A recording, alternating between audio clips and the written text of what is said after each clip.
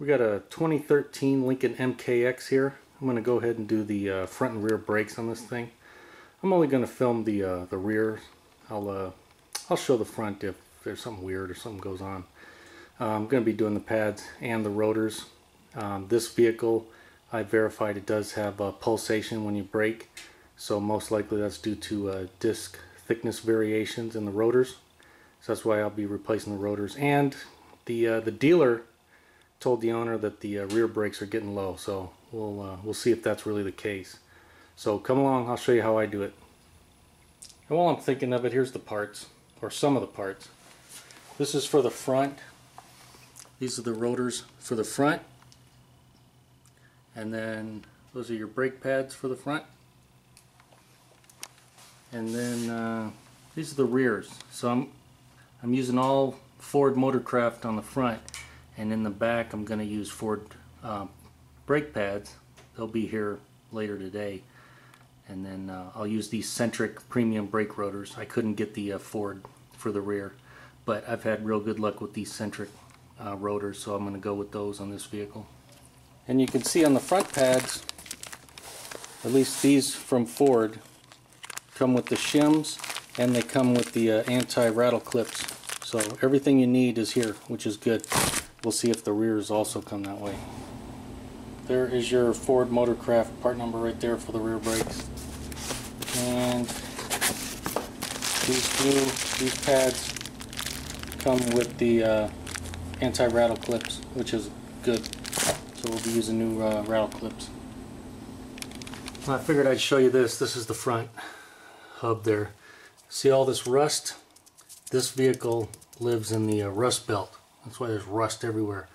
You got to clean this rust off if you don't want to have your vibration come back in your brake system. So make sure to clean this rust hub, or this rust off the hub, and that way you'll ensure a good brake job. And there's a shot of it cleaned up, and then I have I put a very light coat of anti-seize just on the flat surface. Try to keep it off the threads. And that'll keep it, well, it'll help keep it from rusting more. Now before I jack the vehicle up and put it on jack stands, I want you to notice I have chalked the vehicle, the front tires, both of them. So that's what I do. That's what's recommended if you're going to lift the rear of the vehicle. And if you look at this vehicle, you come right down here. I'm behind the passenger or right rear. See that arrow right there?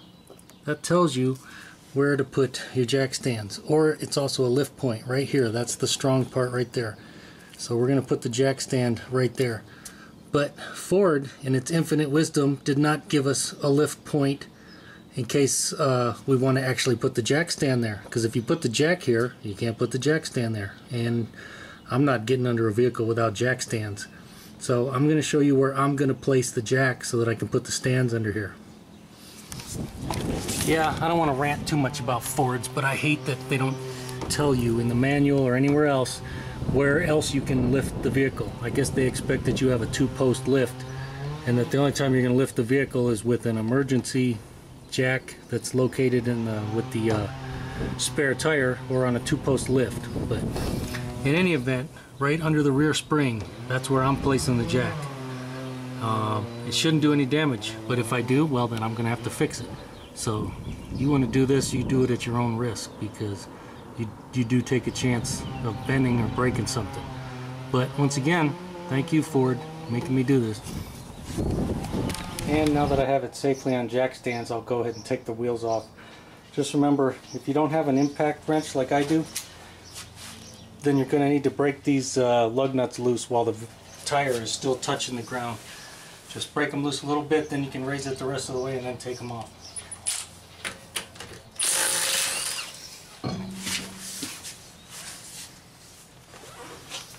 And as you can see, no damage to the suspension. And if you do it right, when you put your jack right there, or jack stands where it goes, you won't bend them. Even without anything, you can see it'll be just fine, because I got both sides even. Where these things start bending is when you start lifting it with a jack on one side and the vehicle starts going up cockeyed like that. That's when these things bend. So just be aware of that. Alright, now that I got the wheel off, I guess I'll go ahead and film this rear brake. Here's some of the tools you'll need. Various fluids and hand tools. I'm going to use my impact wrench where I can. I'll use the die grinder to get the rust off. This is a rust belt vehicle. They're just down here visiting, and they will be returning to the rust belt, so we'll have some rust to deal with. The one tool you will need, I recommend, you're going to need a tool to push the caliper in, like this one. I don't even remember who makes this one. Who makes this one? This one is Betul. There's your part number right there. In any event, this is what it looks like. From what I've researched, if you get a similar setup like this, they're all made by the same company in Taiwan. So you buy one, you buy them all. So, but you'll need something like this because on these rear brakes, they have to use or put the parking brake somewhere. Here's your parking brake cable right there. Make sure your parking brake is off too when you're doing the rear brakes. There's two designs. You can put a shoe and drum combination behind the rotor in the middle here, and I guess on these, this is the same as a Ford Edge, this MDX. And on the older ones, I believe 2010 and earlier, they had the shoe inside the rotor here as like a old style drum brake type. And then on the newer design, and a lot of Hondas are this way, they put the emergency brake as part of the caliper. And so because of that, you have to use the special tool to twist the caliper back in instead of, or the piston, to twist it in instead of just pushing it in. You try to just push it in, it's not going to go in. It's alright, let's get started. Now, one of the things you're going to have to do if you're replacing the rotors is you got to get that bolt out of there. That is a Torx T40, and if you use an impact, you can just run it right out, just like that, which makes it nice, and you can see that thing's rusty. We will be putting some anti-seize when we put this back in. If you don't do that, when you try to twist it with a wrench, it's just going to spin your whole assembly there. So what you can do is, before you take this apart, have an assistant go step on the brakes, and then you can pop these out before you start taking anything apart. Don't press on the brakes with this thing disconnected, so make sure both sides need to be connected if you're going to do it that way. Otherwise, you got to put like a pry bar or something in between the studs here, but you take a chance on damaging the studs, so I'm not a fan of that. Or you can just use an impact like I do. Hey, it's an excuse to go buy new tools, right? And while I'm thinking of it, brake designers are always thinking of ways to design brakes to not make noise. Disc brakes, notoriously, one of the disadvantages of them is they make noise, and it's all through vibration. And so if you notice this big old contraption right here, this is basically a noise deadening device to isolate vibration. So you can take this off. You need a Torx bit. I believe it's a Torx bit. You pop the cover off the back, and then you can go in and twist it off, and it'll twist off right here. But if you don't need to mess with it, don't take a chance of breaking it. What we're going to do is I'm going to just put a 13mm wrench. I'll use a line wrench. We'll put it right there and we'll break it free. And then we'll just use a normal socket right here to break that 13mm nut free. Alright, I'm just using a extended socket there, or a deep socket, 13mm. We'll see if we can't get this thing loose. Sometimes these, especially if they've been in the rust belt, these things are notorious for being stuck on there pretty good.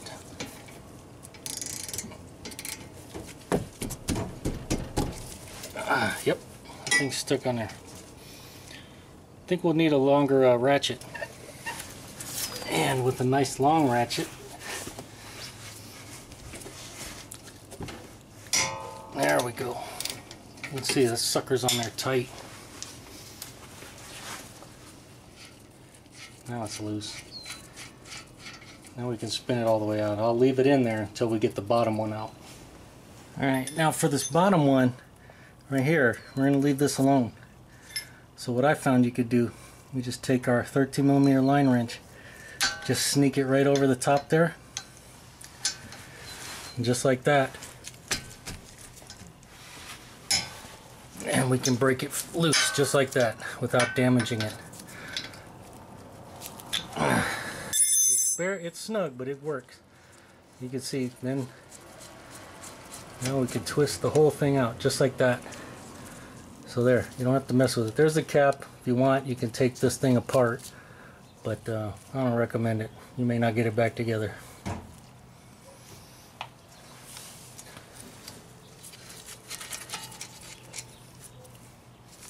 And there, now we can take the caliper apart. Now, usually these things are on there, those suckers are on there tight, at least this vehicle, because you can see it's no longer attached right there. It's just stuck in there. Like I said, make sure your emergency brake is off so it's not putting pressure on this thing. You can see you can't push the piston back in like you could on a normal caliper. So you can just work it like this with a little pry bar. This one is OTC.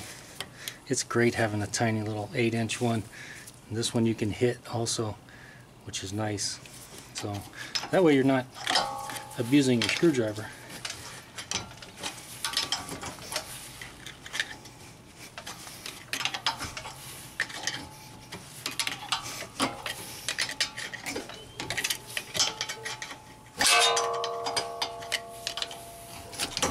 There we go. Now it's off. And if you look, there's two little holes right there. One right there, one right there, and that goes with the little notch. It's the one on the back. And if you don't get that piston pushed in right and have it aligned right, then you're going to have issues. You're going to have a soft brake pedal. It's going to feel like you have air in the line. So we'll just set this just like this for a second. And then I'll show you how we push that piston back in. Might as well do it right now. Alright, in this kit, you can see you got a bunch of different discs and stuff. So we'll need the plate. We'll need one of these. I know for sure on the passenger side or the right side, it's right-handed threads. It'll twist in right. So you'd use this one.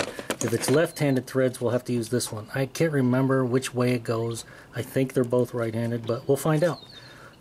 Yeah, if I'm wrong, I'll just have to use the other one. And yeah, if you start spinning it and it's not going in, you know you're going the wrong way. And on this one I found that the number 6 discs works best on this vehicle. And these are magnetic, so they just pop on just like that. And then you take your plate, put it,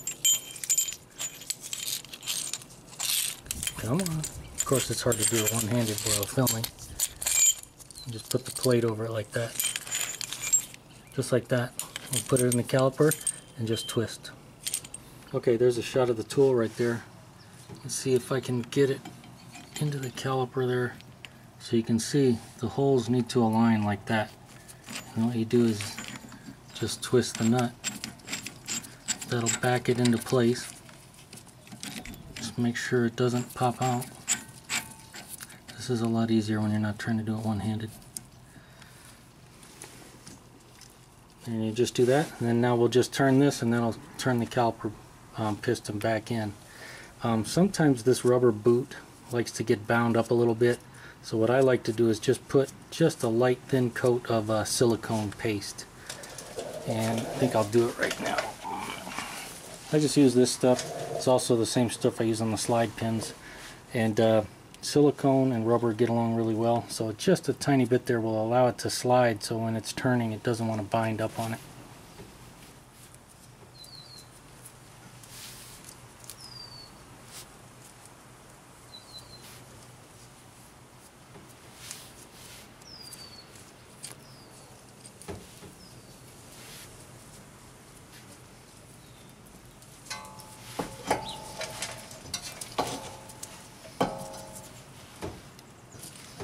And you can see how that twists and binds all up.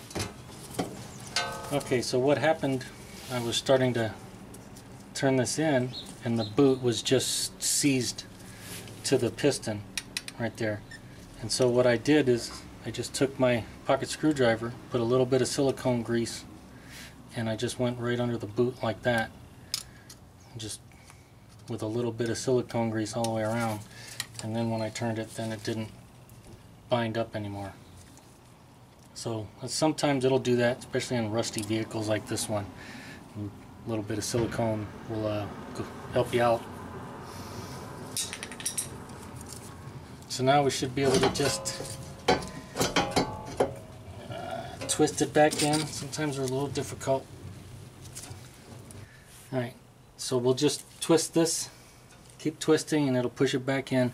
Now I should mention that I already removed the cap off the master cylinder to allow it to rise back up. And just be sure to keep an eye on your master cylinder so it doesn't overflow. As long as nobody's put any fluid in there, it should just go right back up to the full level.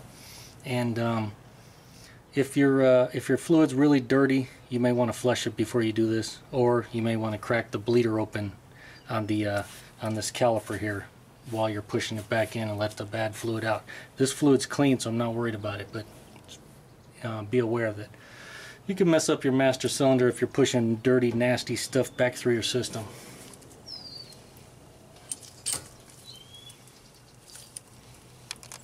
And I usually like to leave it sticking out about 1/8 of an inch from the boot. We'll see if we need to back it down just a bit further. I will once we put the new pads on, but make sure that those are perpendicular to your caliper like that, and you'll be good to go. And seeing as I got it right here, make sure this top of this piston is clean, and these bosses right here, we'll clean those up. And just use a wire brush and just make sure all the crap is off of them.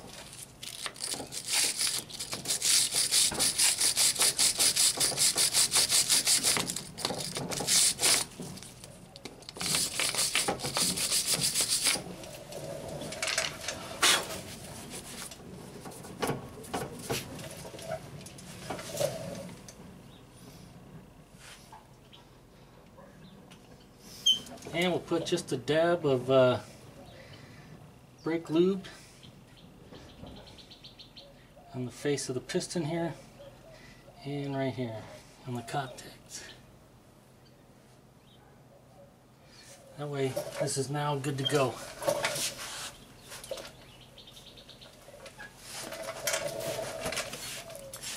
And I'll just use a hook. There, we'll just hang it like that.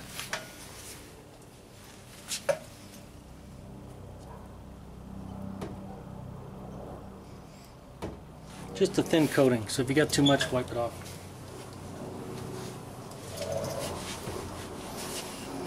And that's what I'm using. Ceramic Extreme from Permatex brake parts lubricant. Alright, now I don't know if I'll be able to show you, but we're going to pull off this bolt right here and this bolt right here. I think they're 15s. Let's check it.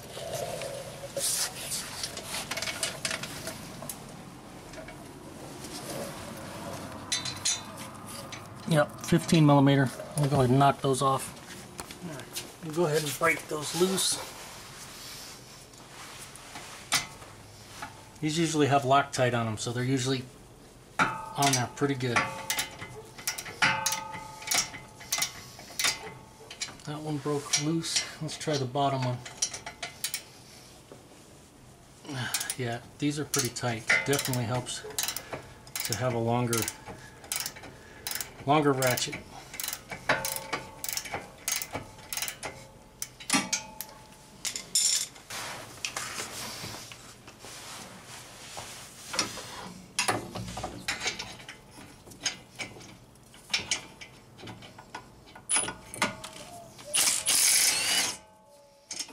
Also helps to have power tools.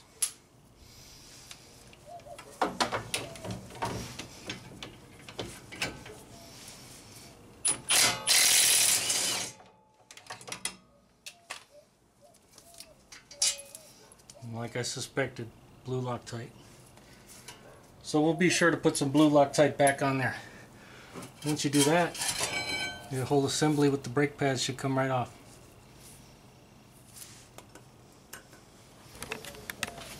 And while we're here, let's get this rotor off.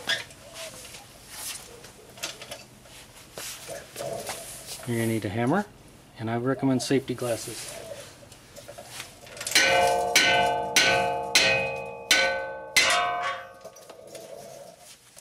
Get all that rust. Look at that crap.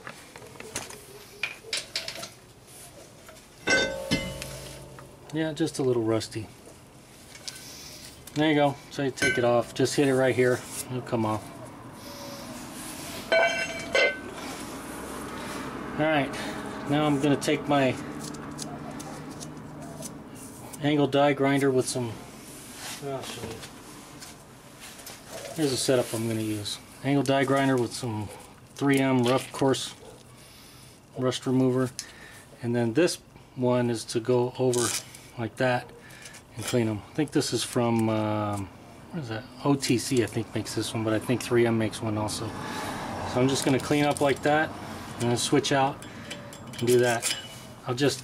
There's a lip here, so this is recessed down. So this is the high point and this is the high point right here, and that's what makes contact with the rotor.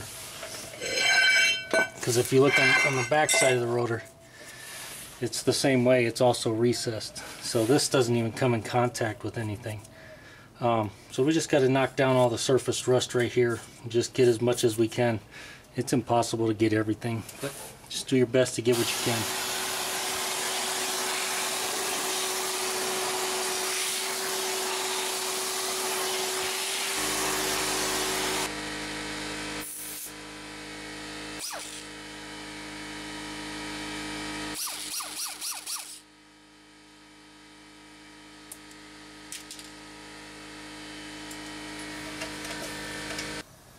Back up.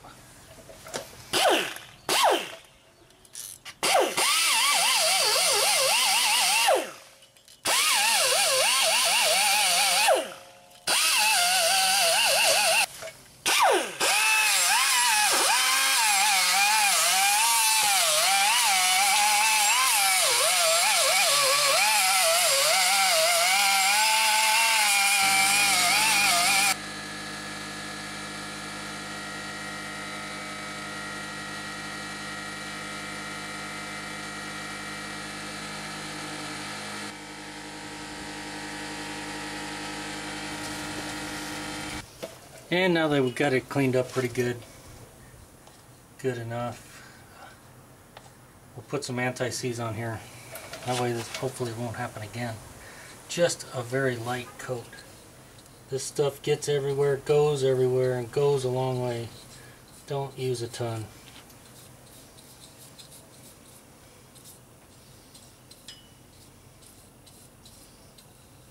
Try not to get it on the threads. Inevitably you will get it on a little bit on the threads. Make sure you get it off.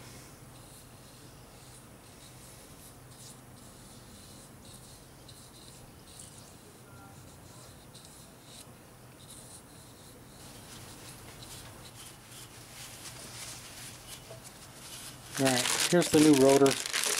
You can see it looks like they got usually use a little bit of oil on here. What I'll do is I'll take some brake clean, spray it on a clean rag, and we'll clean that. Just the surface right here, we'll clean that up and we'll get it put on the car.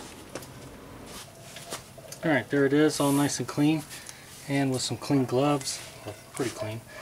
We'll go ahead and set it back on there. As you notice, this one, these premium ones from Centric, they're all painted black, so hopefully that'll let them last a little bit longer, not rust up quite so much. Just make sure you got to get, on this case there's tons of these little holes for the mounting screw. Just make sure you get it lined up in the right spot.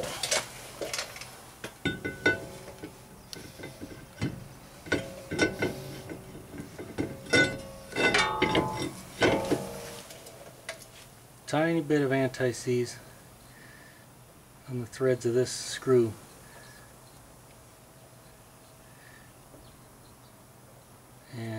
whoever takes it off next will thank us.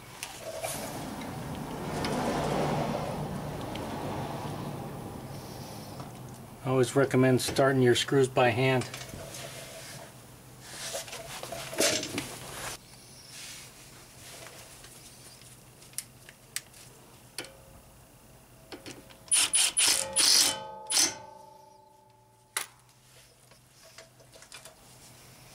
Alright, now what we'll do is pop these brake pads out.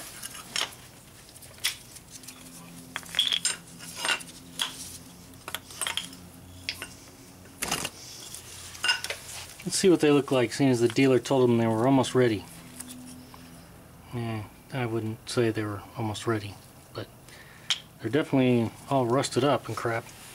And the brakes are vibrating, so might as well just do it and get it done with and get it done right. So we'll go ahead and I'm going to clean these up right here, and we'll also clean the back. I'll clean the back where this mounts to the assembly there, and then we'll pop all these clips off and we'll put brand new ones on.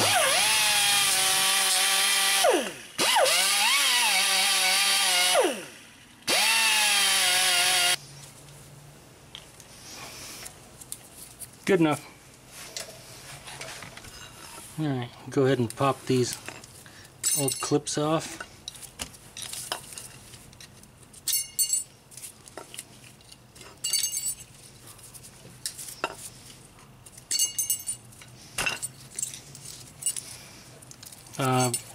It's recommended you replace these anti-rattle clips.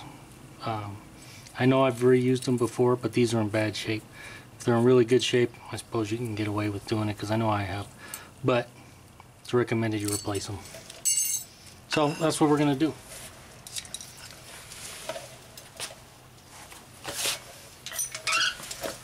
But first we will we'll take a wire brush and we'll clean these as best we can.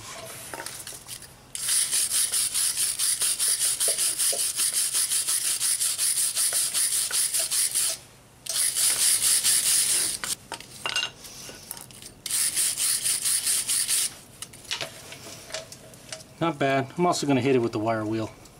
Alright, now with some clean gloves, we'll go ahead and get this caliper put back together. I like to take my brake grease here, and I just put a thin coat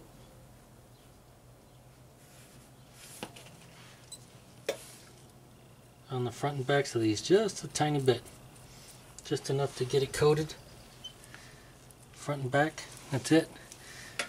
And then we get it snapped into place. Just remember the flat part, not the part that sticks out like that. It goes to the inside. So they snap in just like that. So two will go one direction, two will go the other way.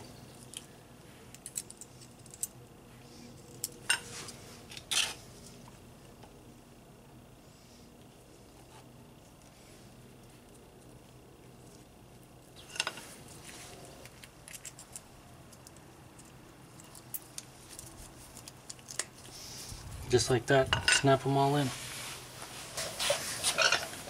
And then we'll pull the slide pins out.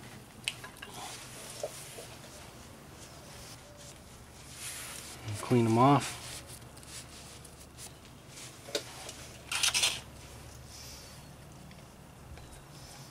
And on these, just take and put a light coat silicone paste. You can use brake grease too, but I like silicone paste for slide pins.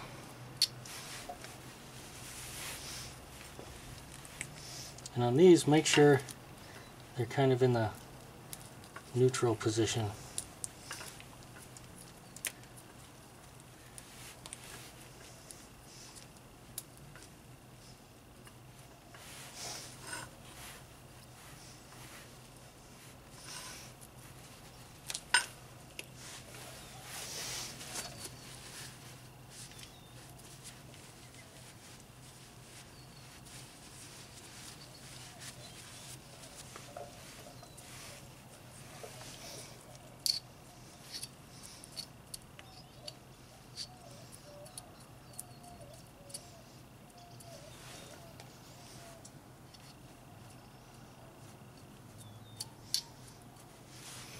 You don't have to glob it on there, but you definitely want to make sure it's coated.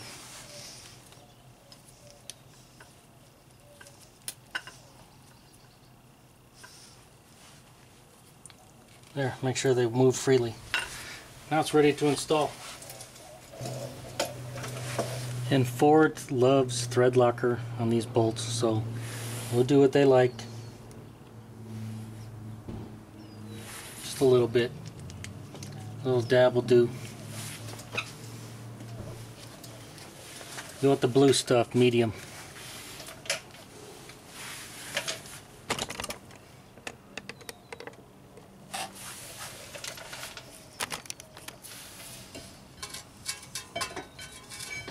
We'll just get it back up into place and get our bolts started by hand.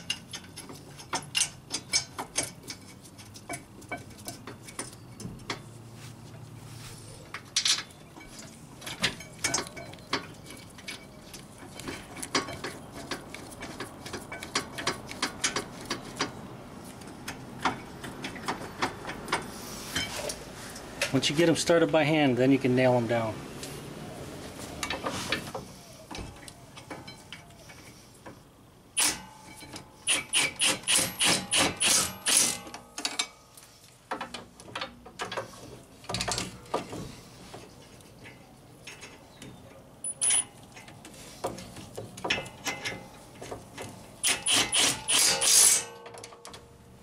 While I'm thinking of it, we'll make sure it's torqued down. 66 foot-pounds for both of these caliper bolts in the back here.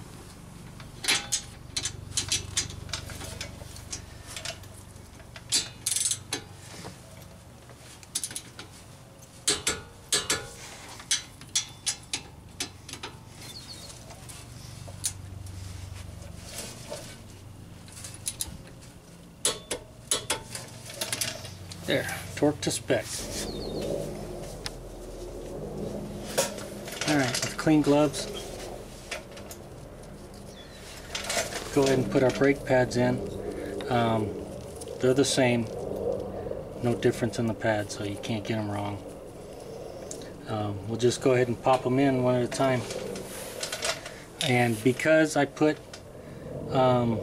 brake grease on these anti-rattle clips and the on the caliper there, no need to put them on the pads.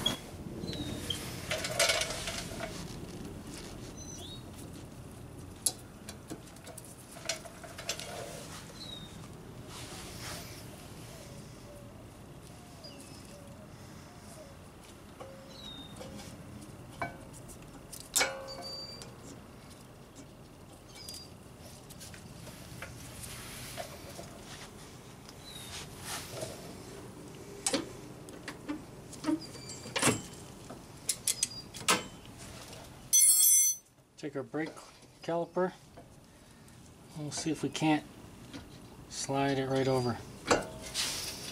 See if we put it in correctly.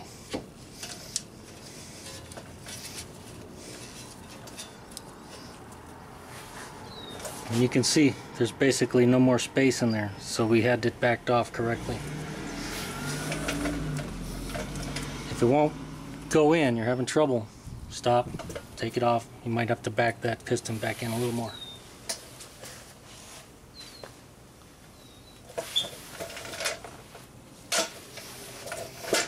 I'm not using any Loctite on these bolts. These are hard enough to get off as it is.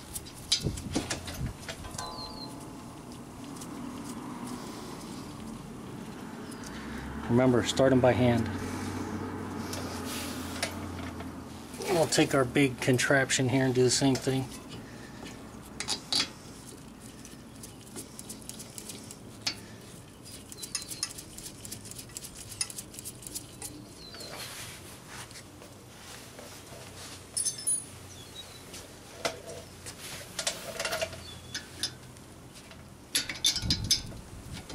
We'll tighten it up the same way.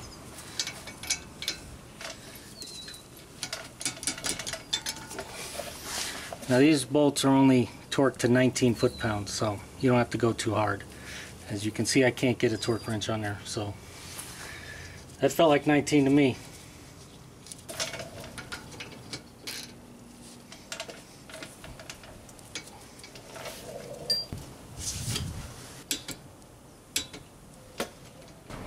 Now I always take a second and look over my work before I put the tire back on.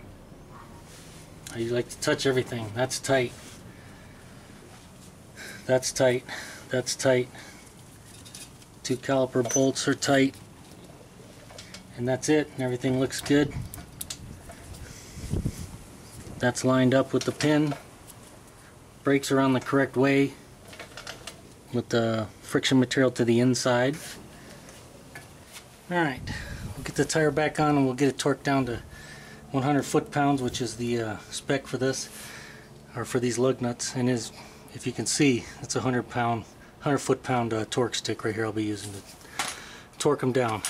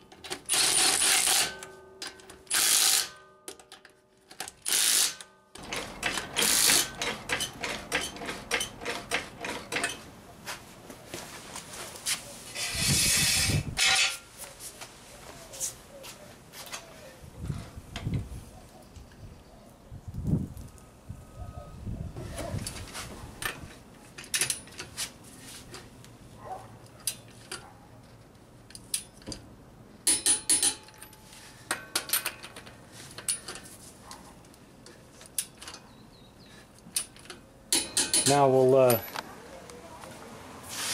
go here, and you can see brake fluid is right at the max. It's perfect. So it's right back where it should be. So we'll put the cap back on. As you can see, Ford was kind enough to put the cap right under here. So you have to use a small cup or a funnel or something if you need to add brake fluid.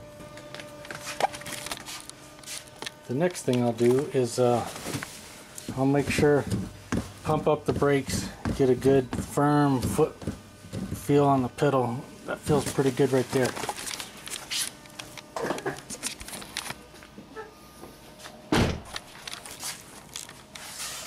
And there, I ended up putting all 4 brakes in here. While I'm thinking of it, we'll pull the chocks off the wheels, and then I'm going to take it for a quick little test drive. I always start off really slow, make sure the brakes start working, and then I'll do a series of stops from like 30 miles an hour or so down to 5 miles an hour without stopping. I'll do that several times to get these brakes all bedded into the rotor, so that way they're all mated correctly.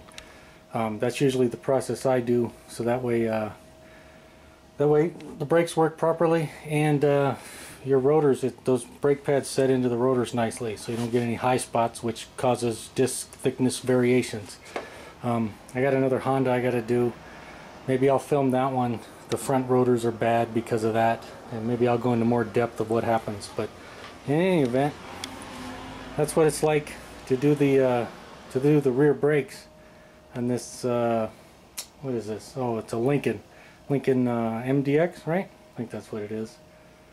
Same as a Ford Edge, 2013. I believe this would cover 2011 to 2015. I believe that's the year that uses this style. I could be wrong by a little bit, but should be okay. In any event, hey, you know the deal. If this video helps you out, make sure to give it a thumbs up. Thanks for watching.